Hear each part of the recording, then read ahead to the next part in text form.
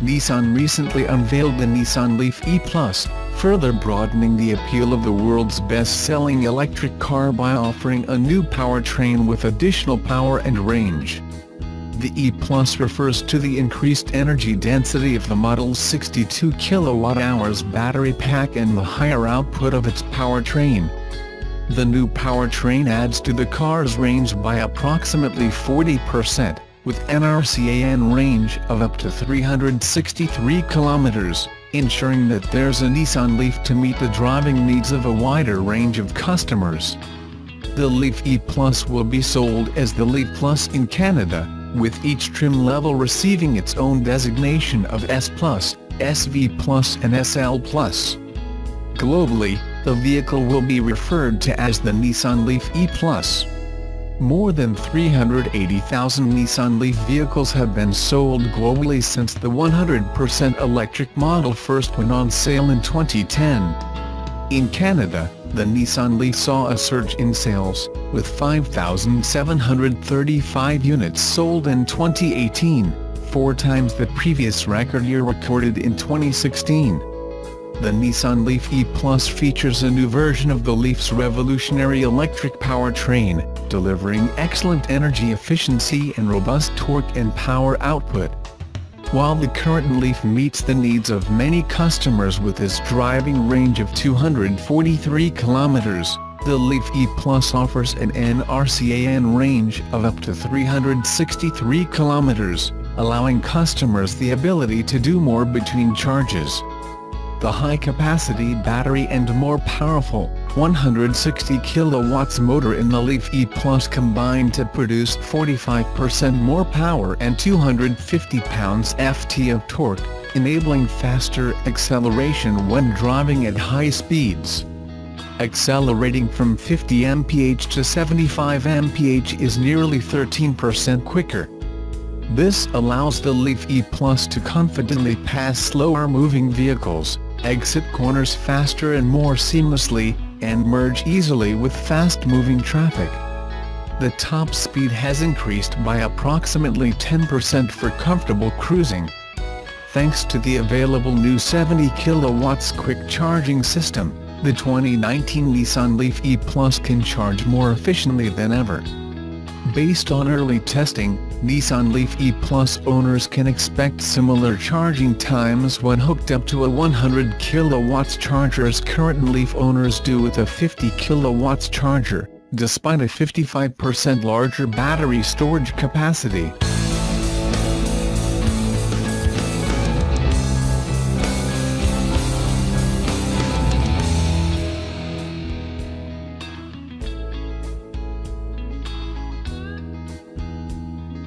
Consumers looking for a 3-row family hauler have another choice now that Subaru has built the largest vehicle ever. The all-new Subaru Ascent family hauler arrived last year, but it's powered by a small 2.4-liter boxer engine. Does Ascent have enough power to haul your family up the mountain and over the pass to the ski areas? The all-new Ascent 3-row family hauler comes powered by a smaller 2.4-liter turbocharged boxer engine. But it delivers the same power as the competition's larger, less fuel-efficient V6 power plants.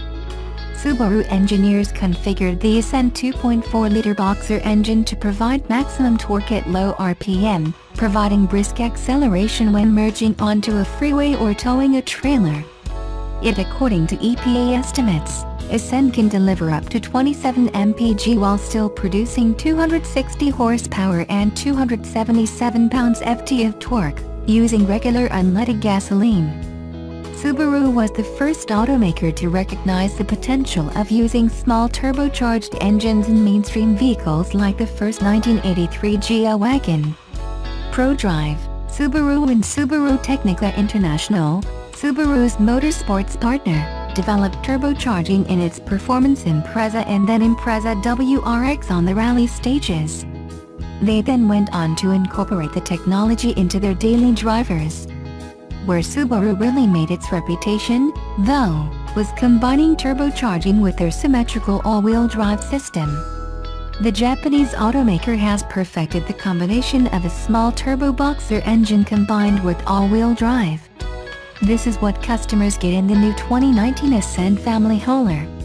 When Torque News drove the new Ascent in Colorado's mountains for a week, this is what they found. Torque News said, "We were surprised at the 2.4-liter four-cylinder engine's power in our high-altitude driving. Its 260 horsepower doesn't sound like a lot, but the 277 pounds-ft of torque gets this large SUV moving. We pushed the three-row vehicle hard up I-70 heading west into the mountains and had no problem passing and making spirited maneuvers. The Ascent feels sure-footed and the all-wheel drive offers all-weather capability." Todd Hill says, "The technologies of turbocharging and direct fuel injection work well together, allowing manufacturers to make a smaller engine for improved performance, better fuel economy or both." Subaru Carbon Planning Manager. Subaru goes back to their past to produce the largest vehicle in their lineup. The small turbocharged 2.4-liter Boxer engine produces enough grunt to haul your family up a mountain pass and won't leave you wanting for more power.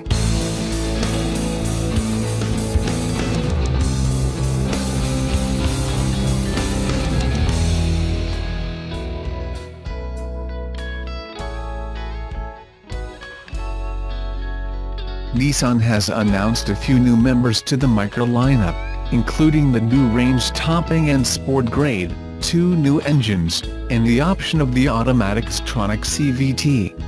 Starting with the all-new 1.0-liter IGT100 engine, it replaces the outgoing 0.9-liter 90 picoseconds unit in the range, producing 97 horsepower and 118 pounds-ft of torque. This makes the new engine 10 picoseconds and 10 Nm more powerful than the old one, while Nissan also claims lower CO2 emissions and better fuel economy. As standard, the new Micra IGT100 will come with a 5-speed manual gearbox, but Nissan will also offer the automatic Stronic CVT as an exclusive option for this engine.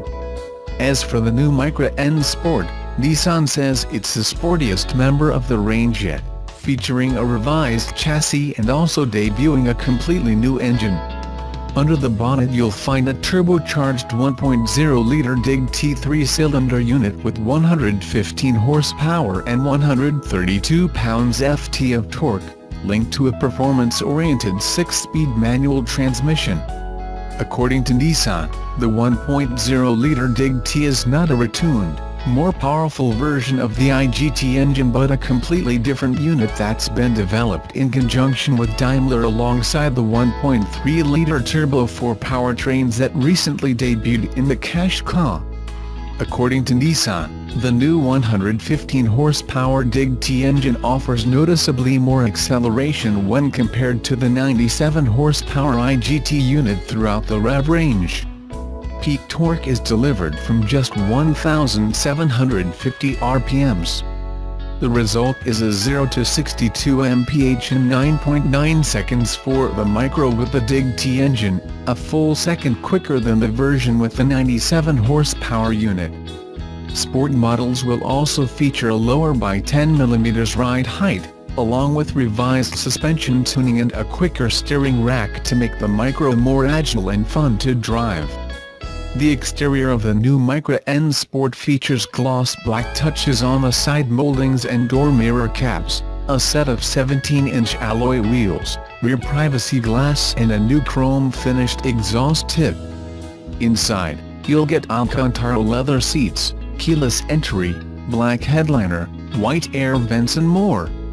Sales of the new Nissan Micra are expected to start in February, with the new N Sport going against models like the Ford Fiesta Street Line, VW Polo line, Seat Ibiza FR line and more.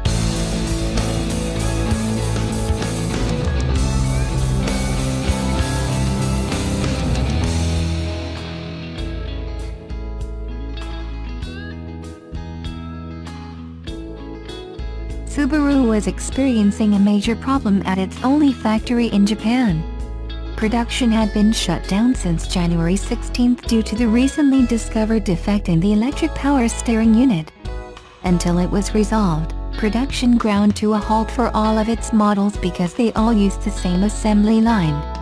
A production stoppage on that scale is one of the worst things that could happen to any automaker, and for a smaller one like Subaru, it has potentially catastrophic financial consequences. Fortunately, the issue has been fixed. Subaru has just announced today that it has restarted production at its Yajima factory in Gunma Prefecture, Japan after a week-and-a-half-long stoppage. The automaker says that countermeasure parts for electric power steering units for Forester, Impreza, and Subaru XV models have now become available. All three of those vehicles are manufactured at Yajima. But the big question Subaru now needs to answer is how this production shutdown impacted finances. Bear in mind that Yajima accounts for nearly 60% of its entire global production. The only other Subaru factory in the world is located in Indiana, USA. Nomura Securities analyst Masataka Kunichimoto last week when the shutdown was announced said, "Based on the contribution margin per vehicle, we estimate that a complete shutdown of Japanese production lines for 1 week would dent operating profits by 13.5 billion yen. If those figures are correct, then Subaru may have potentially lost up to $183 million in operating profits during that time period." A separate Asian financial publication also estimated the shutdown didn't allow for the production of around 10,000 vehicles and even potential customer delivery delays. But Subaru had no choice but to stop production and find a fix as fast as possible. The power steering defect could cause the steering control unit light switch to turn on in the instrument panel, followed by a loss of power steering. With that no longer being an issue, it's time to examine and determine the financial fallout.